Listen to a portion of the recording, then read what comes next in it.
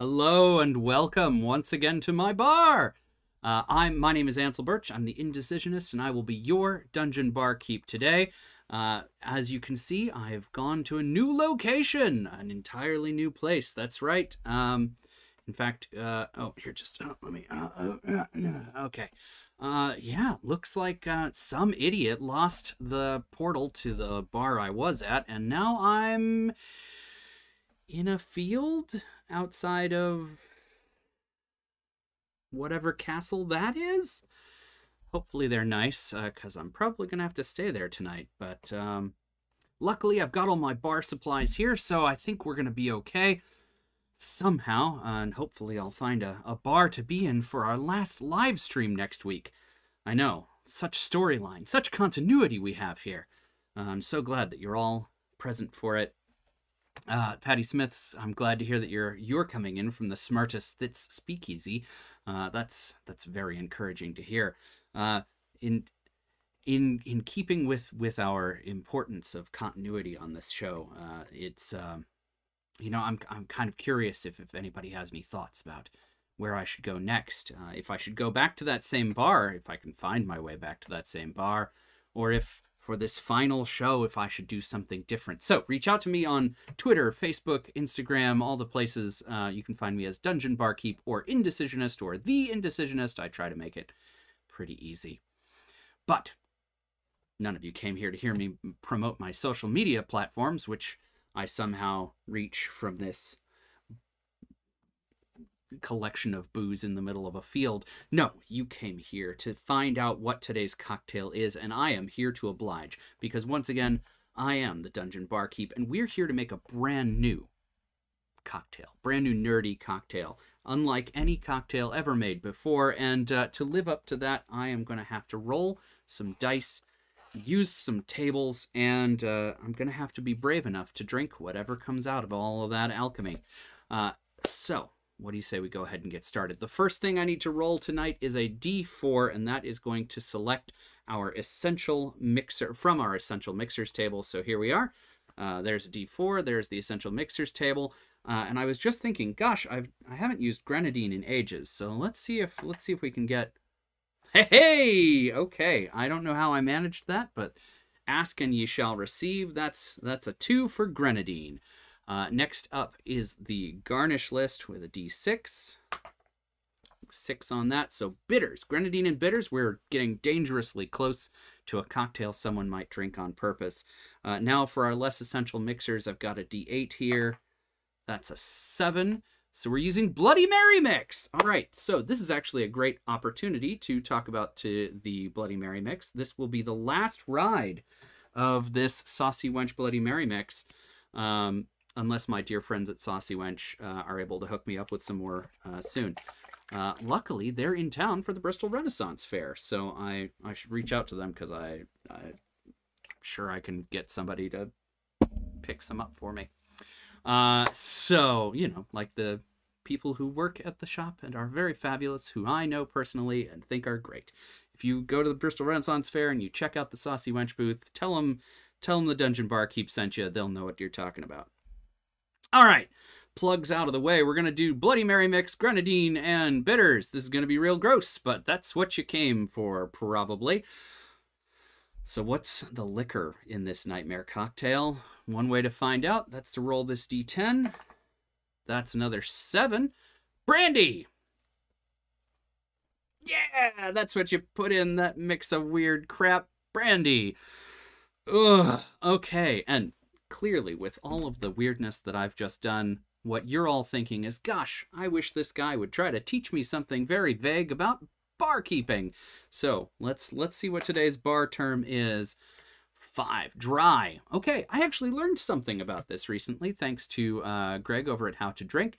And he was talking about how dry originally was a term that referred to the type of gin that you were getting, because gins weren't typed the way that they are now, where you could say like, oh, well, I know that brand and it's going to be dry, or, where it's written right on the label that, okay, this is a dry gin, that's a, whatever.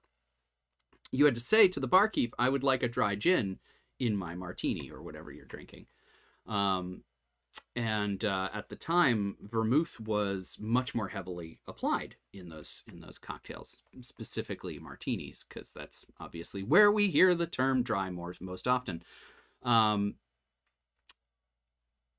Nowadays, a dry martini is usually referring to not having very much vermouth in it, or cutting back on the vermouth amount.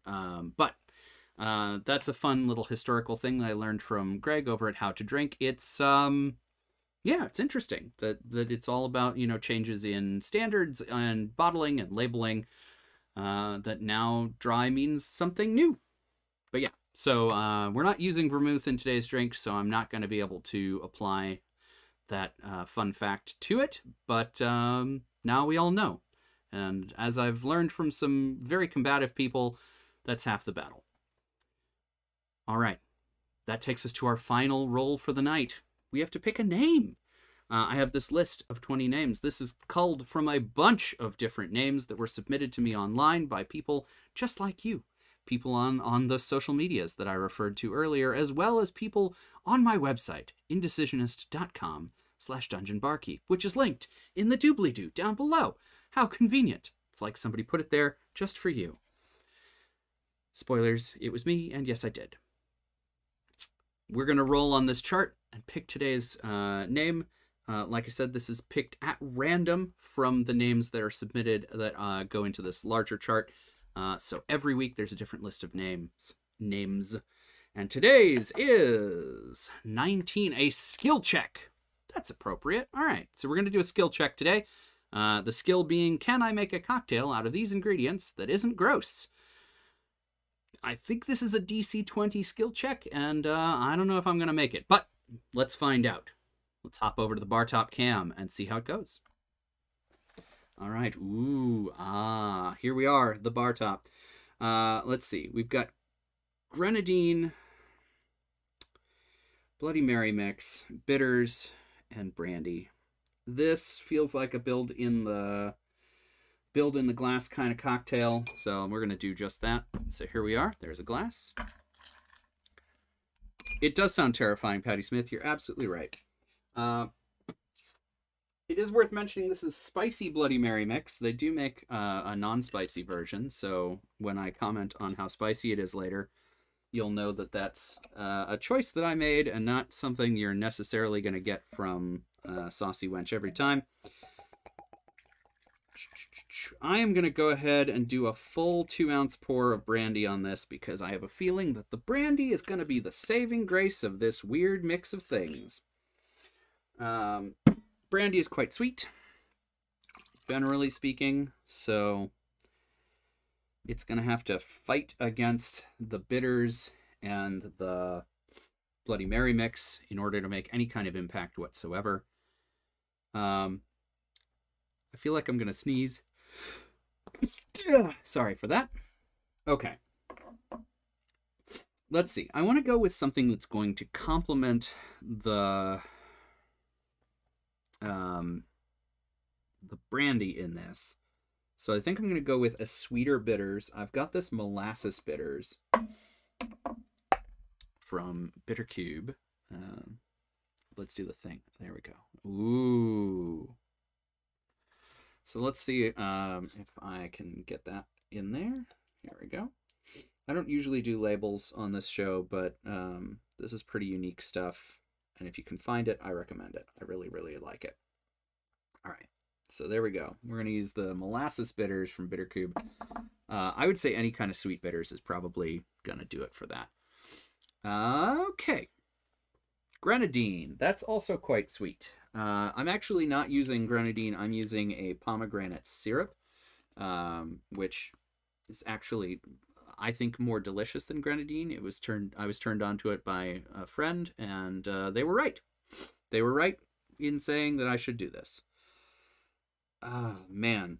I think I'm going to go easy on the grenadine in hopes that it doesn't get in too much of a fight with the Bloody Mary mix. So we're just going to do... We're going to do about 3/4 of an ounce of pomegranate syrup.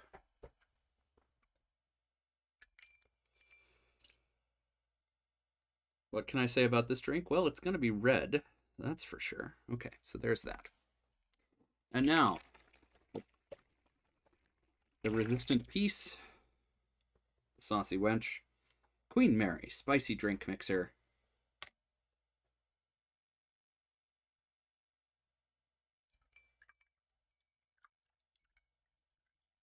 Oh, that's really gross looking. Okay.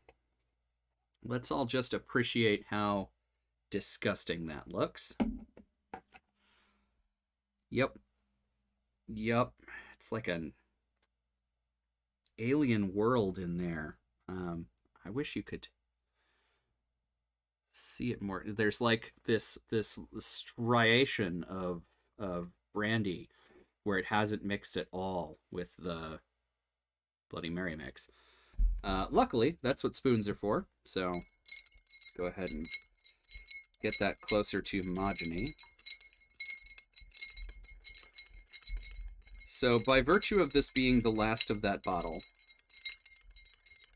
this is probably a half and half brandy to, well, I guess everything to Bloody Mary mix. So I'm suspecting that the sweet elements are going to be almost equal to the tomatoey, herby elements of the Bloody Mary mix, and the spice is going to be present as well as a sort of outlier. That's going to be my guess. But let's see. Back on the standard cam. Okay, so here we are in the view of this beautiful castle. Sláinte.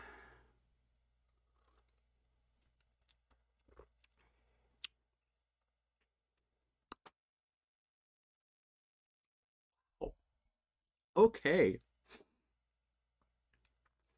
This one comes in waves. Wow. Wow, wow, wow. Okay.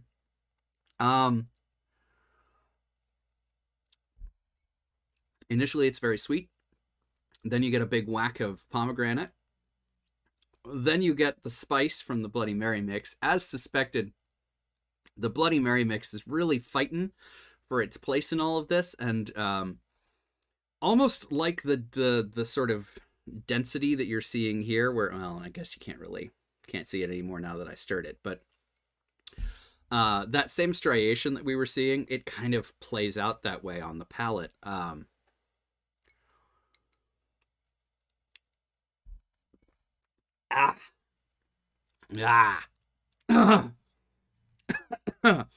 Brandy covers a number of sins, as any good Wisconsinite can probably tell you. And so that brandy is right up front, which is weird, because usually I think of brandy as being kind of submissive in a cocktail context. Usually brandy kind of takes a back seat, but I think because it's being buoyed by the pomegranate, there's like this, it's aggressive sweetness right up front. It's saying like, hey, pay attention. And somehow that is overwhelming all of the celery, tomatoey, like salsa-y notes of the Bloody Mary mix, which, I mean, there might be a universe in which this is a thing you would drink on purpose. I don't know what it would be. Okay, so what kind of adventure does this take me on? I'm thinking that this cocktail, it is legally a cocktail. I think this cocktail takes us on an adventure that is, I mean, honestly, one of my favorite kinds of adventure. One that starts off really sweet and fun and adventurous and cute, and then slowly gets stranger and darker as it goes, and by the end of it, you've gotten yourself into a situation where you're in a fight with a demigod or something, and I really like that sort of thing. So I think if I were to pair this with an adventure, I would start off in a let's say like a forest village of like very earthy druidic people, And our party starts off as members of this like forest community, this arboreal community. Maybe they're really good at like climbing trees, and they're really in touch with the cycles of the forest around them. And then as the story goes on, you know, we discover that something is amiss. Something is taking animals from the forest or killing the trees. There's a blight. And the gods of the forest, the spirits, make clear that they are facing an existential threat, and that these people who have been hosted by the forest's energy all this time are needed to save the ecosystem that they both exist in. And so these adventurers are chosen from the community. Some of them probably from outside the community. Some of them are probably originally from outside the community, which makes them that much more likely to be adventurers, usually. And yeah, I think this is the sort of thing that ends with fighting a god or a you know, great malevolent being of some sort like that. And you can see it separating again. The two things just don't want to be a part of the same whole. So yeah, so I guess if you're familiar with the campaign setting Humblewood, that's one that really brings you in with the cute sweetness, and then really takes it dark really fast. So I would say pair this with a Humblewood game and drink adventurously, friends.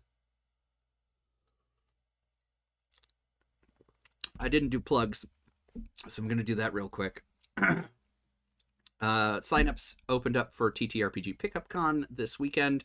There are still spaces in many games across many different systems, so check out ttrpgpickupcon.com to sign up for games and take a look at the schedule to see what games we're playing. Other than that, I don't have a lot to plug. Tomorrow I'm playing on the Liching Hour Twitch channel with part of our ongoing Swashbucklers live stream. This will be the first one in a while, so head on over to the Liching Hour at 8 p.m. tomorrow. And then coming up at the end of the month is the Starlight Radio Dreams show, Streamed Heat. I'm particularly proud of the work that I've done this month and that the whole team has done, so check that out. And it will kick off the weekend of TTRPG Pickup Con. So I've got a lot coming up in the next few weeks. Keep an eye on the website and the social handles, and I will see you out there. Now, for real, because I have to do this again, drink adventurously.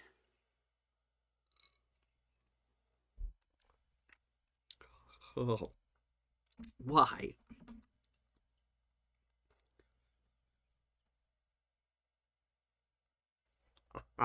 God. Are you not entertained?